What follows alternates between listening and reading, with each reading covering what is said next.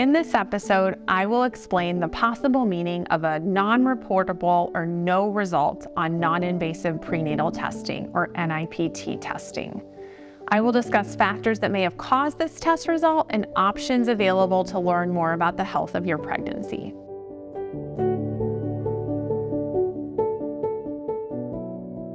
As you watch this video, you may be feeling panic, anxiety, or many other different emotions.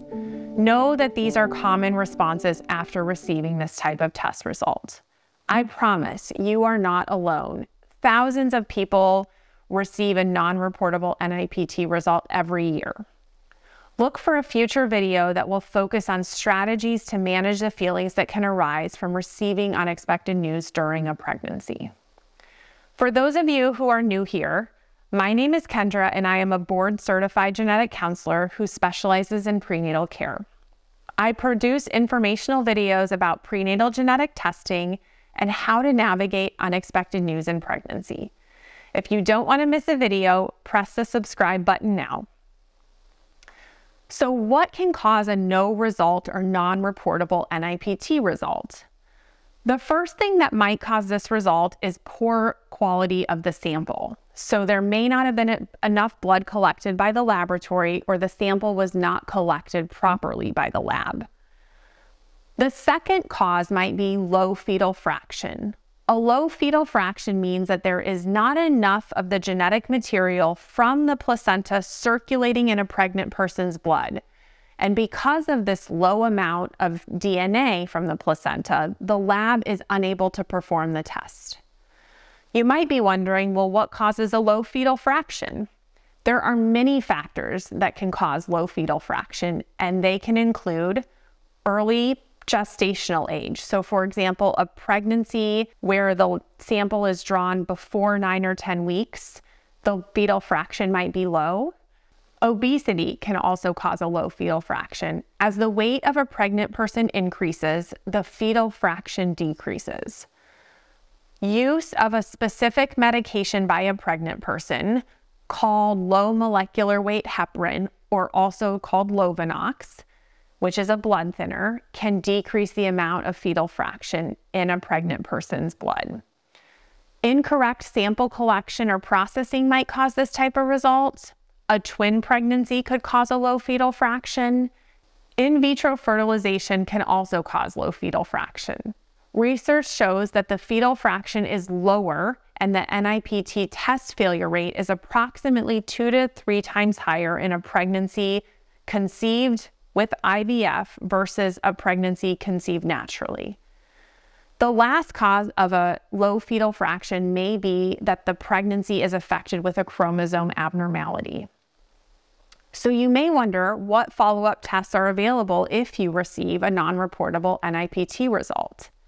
In some cases, the laboratory may accept a second blood sample to repeat the NIPT result. This should be done at least 7 days after the first sample was collected.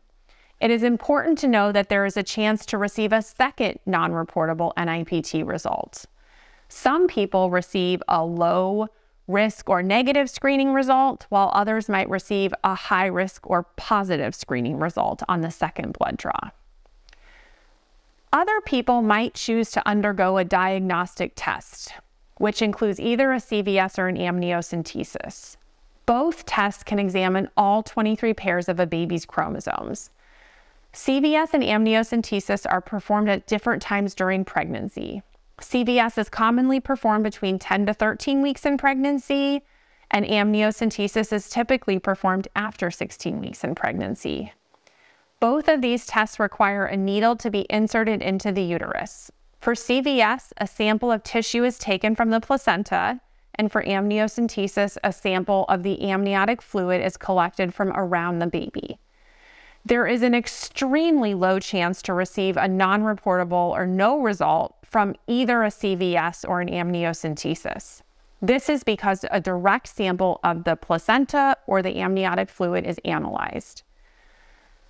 It is also important to know that CVS and amniocentesis are associated with some risks to the pregnancy. The risk for a pregnancy loss or miscarriage from either a CVS or amniocentesis is estimated to be less than 1 in 100 chance, or less than 1%. These risks should be discussed more with your healthcare provider.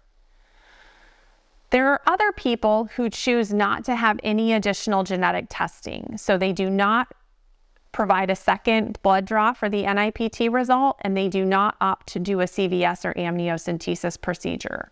Some individuals choose to just have their pregnancy followed by ultrasound alone. It is important to remember that ultrasound has limitations and cannot detect all pregnancies that are affected with a genetic or chromosome condition. Speak to your healthcare provider or a genetic counselor about which option may be best for you. You can find a genetic counselor near you in the United States or in Canada on the following website.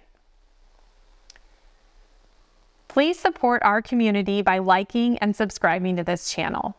I would love to hear from each of you.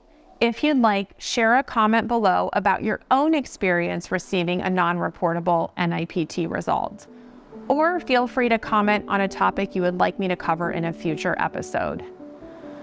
With love and light, see you next time.